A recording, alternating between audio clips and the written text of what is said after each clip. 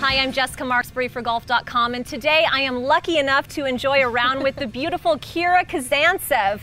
Welcome, Kira. Cheers. Cheers to you. We're at the stunning resort at Pelican Hill. Gorgeous here. Newport Coast, California.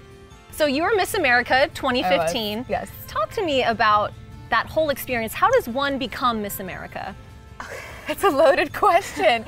It's a long process. You have to win a local and then a state title, and you move on to the Miss America competition. As Miss America, you serve as the National Goodwill Ambassador for Children's Miracle Network Hospitals. You have to have your own personal platform. Mine was domestic violence, love shouldn't hurt, protecting women against domestic violence. You work a lot with the military. I went around the world with the USO. So the process of getting there is really preparing to be able to be a part of all those experiences. So lots of interview prep, lots of eating healthy and being very conscientious about your body for the swimsuit competition, studying constantly, you know, the wardrobe preparation. A lot more goes into it than people think, and it's the most wonderful opportunity in the world and it will change your life if you let it. So let's talk about your involvement in golf. You're the first Miss America in, I think, over a couple decades a long that's time. been involved Eileen and Barker loves played golf.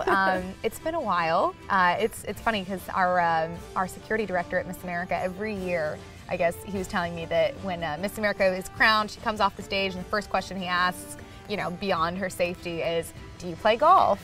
And the question is usually no, until I came along. And he also is the security director for the BMW Pro-Am. And he got me to play that tournament. And I went from not having played competitive golf in 10 years to I'm all of a sudden playing golf on the Golf Channel, and you're inside the ropes. Inside with the ropes. Spectators. People are following me with cameras. The commentator man is slowing down my swing. You know, I've entered into this whole new world of golf and being in the spotlight with the sport, and I'm absolutely loving it. I'm enjoying every single second, and I get to have a round with you, so it's fabulous. Well, golf is such a wonderful game, as we know. It gives you so many great experiences, and especially in your position where you're being invited to these great pro-ams, you're meeting PGA Tour players, and in fact, I heard you even met Tiger Woods. I did. I got to play in Tiger Jam, which is a great event that Tiger Woods does every year at Shadow Creek in Las Vegas.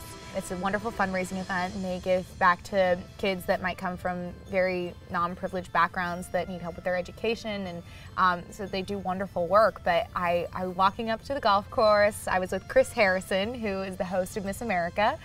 He always plays at Tiger Jam.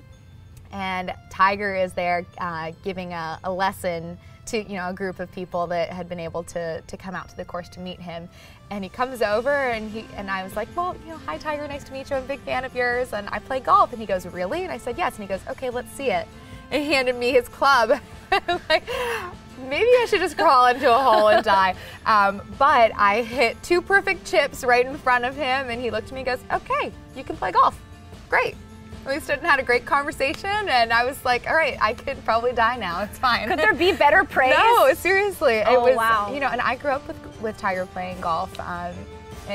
My whole life, you know, Tiger Woods was always, you know, the end-all be-all of golfers. So, and he still is. So I was really, really honored that I got that little bit of FaceTime with him and that, you know, encouragement that yes, you can play golf. So if Tiger Woods says it, it's true.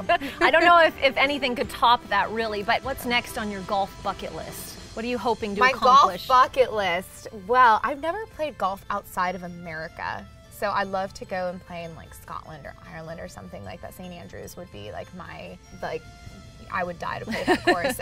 But if we're talking domestic, I'd love to. I've never played Pebble, so that's my next project that I'm working on, so we'll see. Did you hear that, everyone? Yeah, if you have an invitation for Kira, right? Pebble Beach it is.